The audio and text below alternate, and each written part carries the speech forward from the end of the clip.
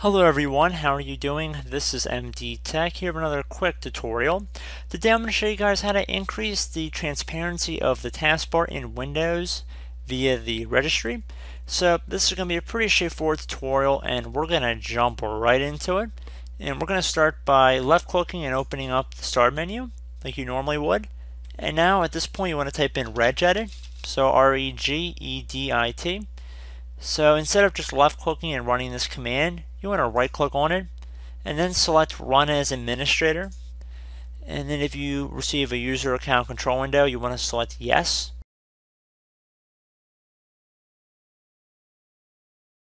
Let me back out of this. This was from an earlier tutorial, so give me a moment here. Okay, so if we go underneath H key local machine, we're going to just expand this view by either double clicking on the folder itself or left clicking on the little arrow right next to it on the left side. And then once you've done that, you want to go down to software and do the same thing we just did. And now you want to find the Microsoft folder. Again, do the exact same thing we did before. And now we're going to go down to Windows. Right here, I'm going to expand that. Current version, going to expand that as well. And then I'm going to go underneath Explorer. Right here, I'm going to expand that. And now I'm going to go underneath Advanced, just that one, but I'm not going to double click on this folder. We're just going to leave it right here. And then there should be a few items on the right side here. So what you want to do is right click inside this empty space, anywhere inside of here. Left click on New, select DWORD 32-bit value. And then you want to name it UseOLED,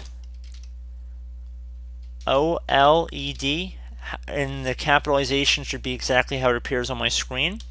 So it should say UseOLEDTaskbar, so taskbar, and then you want to type in the words transparency. You want to make sure you spell this correctly. I can't tell you how many times I've seen people spell transparency wrong, so don't feel too bad. You just want to make sure it appears how it does on my screen. So it should say UseOLED taskbar transparency. The T in both the taskbar and the transparency should be capitalized. The U in use should be capitalized, and then OLEDT, so there's 5 letters in a row, all that should be capitalized. The one T actually makes up the word taskbar. And transparency is spelled TRANSPARENCY. You're more than welcome to pause the video at any point just to write this down. You don't have to feel like you're being rushed.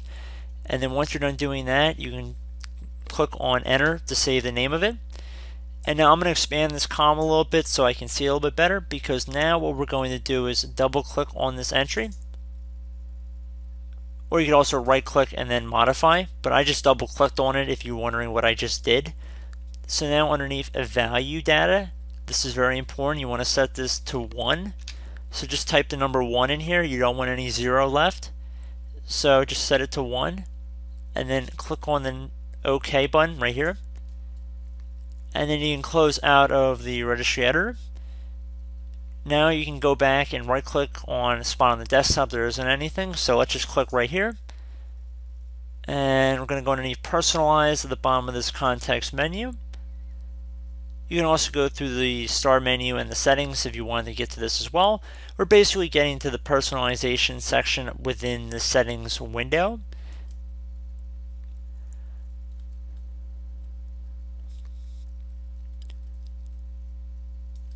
So once you're here, you can go underneath colors on the left side here and scroll down to where it says make start taskbar and action center transparent. If it's already been enabled, you can just toggle it. So you want to toggle to the off position and then toggle it on again. And you notice that now it does appear to be transparent. It was not like this before. So it's going to be kind of hard for me to undo that, but if you're watching this video, you should be able to see that it was not transparent before and now it is. So very easy to do. And if it was off to begin with, just turn it on and you can see that definitely it is transparent now. It was not like this before. I guarantee you, I remember what it would look like before. So once you're done doing that, it's pretty much whatever you want to do from there. It's pretty simple. You can just close out of the settings window. Should save your changes. If you restart your computer, you should be good as well. And if for some reason you ever wanted to go back, you can just go back into that registry entry we created and delete it. Shouldn't cause any harm. But as always, I do hope this brief tutorial was able to help you guys out achieve what you were looking to do. And as always, thank you for watching, and I will catch you in the next tutorial. Goodbye.